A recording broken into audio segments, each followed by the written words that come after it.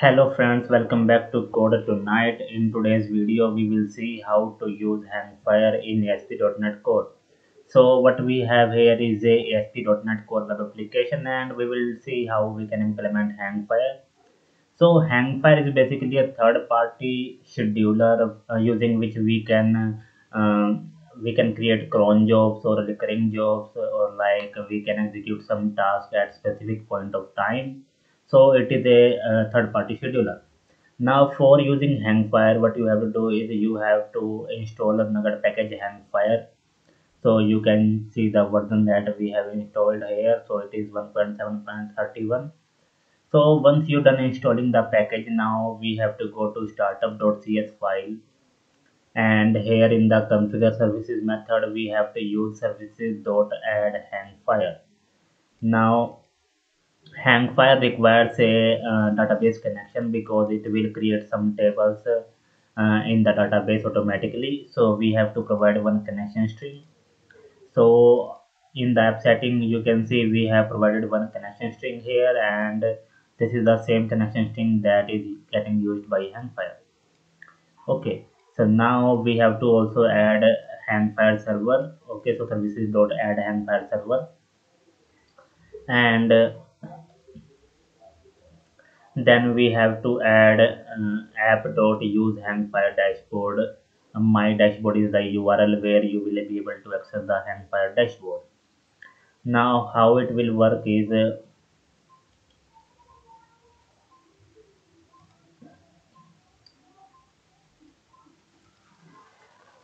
so here we have created one product controller and one weather forecast controller. So you only need the product controller here. Okay, so here we have used iJob test service, and this is a service is used for Hangfire. So in this service you will see that we have created four methods: fire and forget job, recurring job, delayed job, and continuation job. So these are four types of jobs that you can create in Hangfire.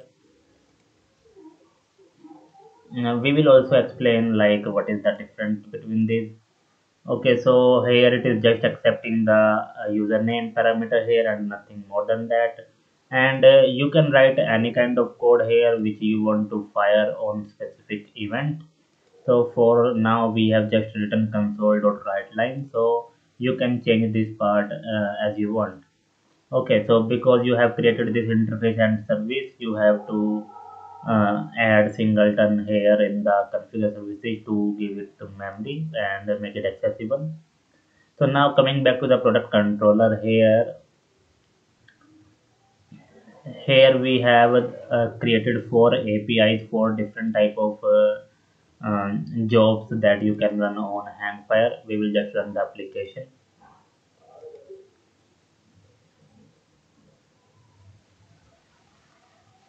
So here you can see it is a delayed job. Okay, now what is a delayed job is whenever this code will fire, it will execute the method whatever you want after some time. So you have to specify like how much time difference you want to between to execute the method.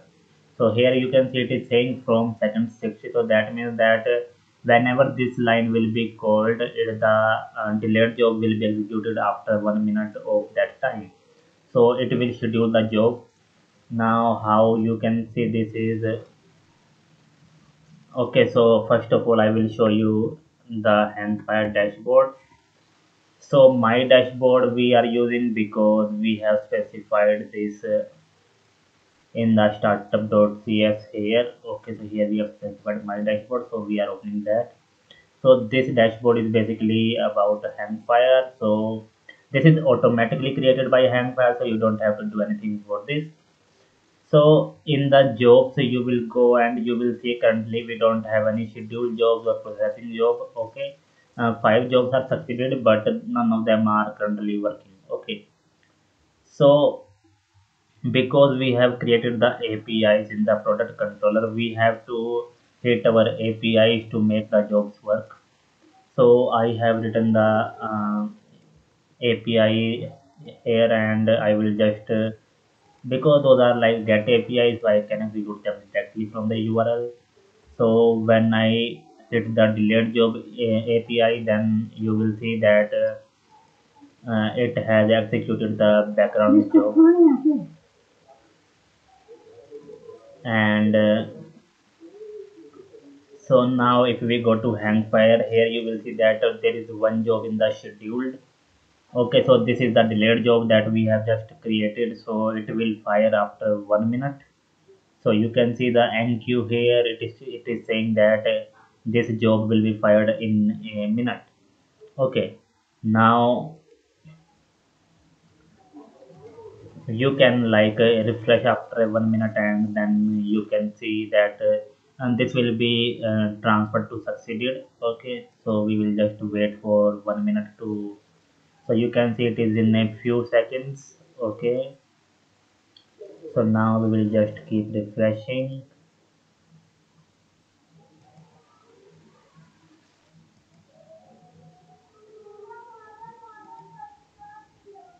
So I just want to show you how it works in real time. Okay, so we will just wait some time for it to complete, because it is not a long time, it is just 1 minute time before it execute the job.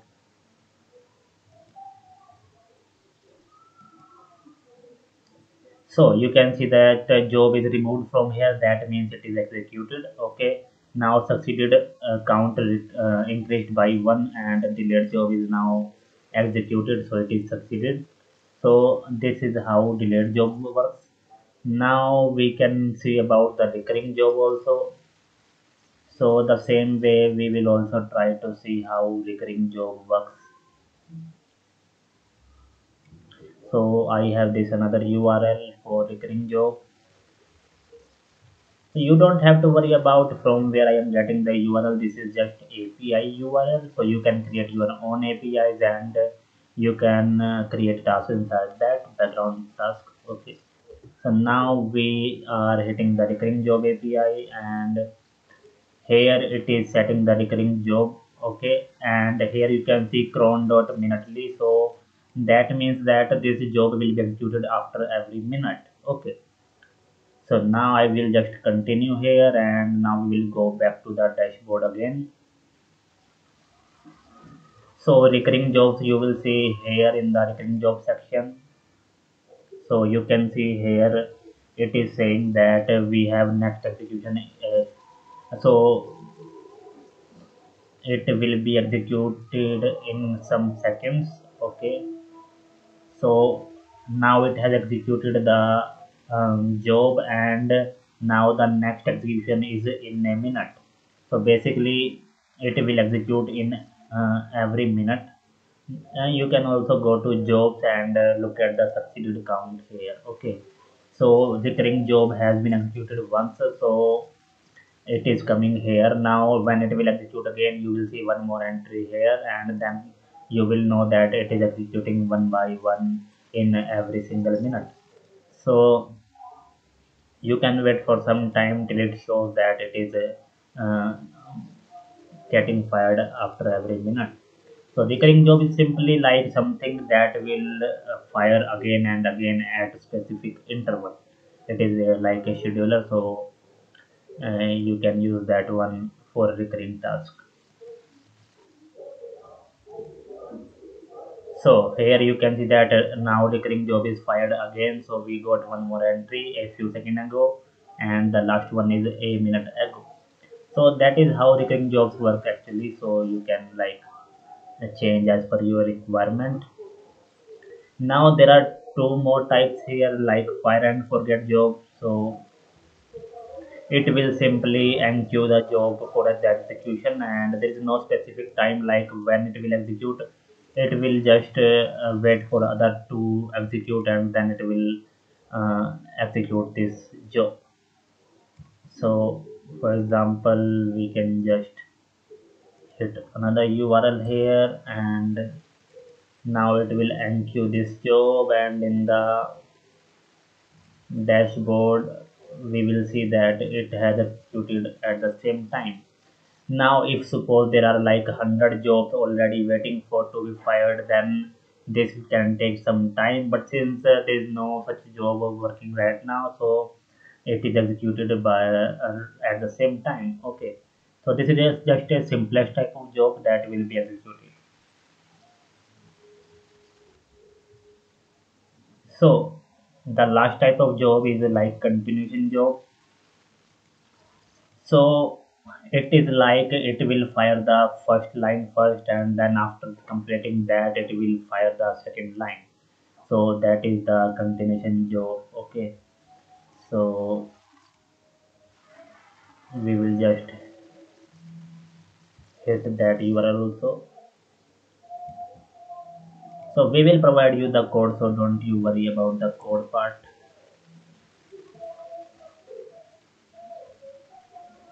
Okay. So now we will come here again, and so you can see that it has executed the fire and forget job, and then it has executed the continuation job.